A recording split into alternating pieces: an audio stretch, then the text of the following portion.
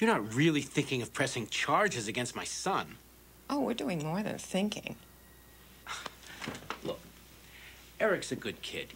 He may be guilty of some youthful transgressions. Youthful transgressions?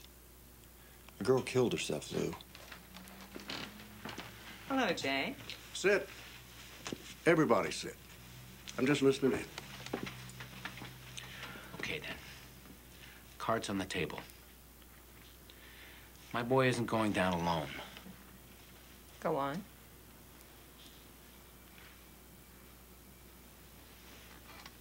Mark Bing, Jesse Ryan, Brad Winters, and Chuck Potter.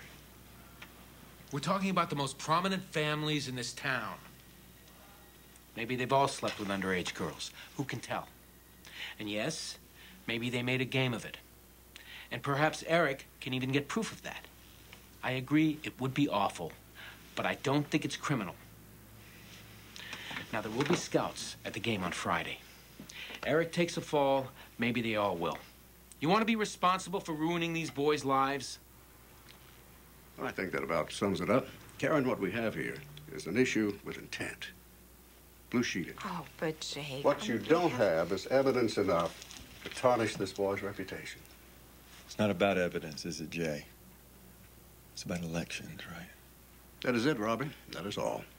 Lou, thanks for coming by. I'll walk you out. Well, I hope we'll see you at the game on Friday. I'll be there.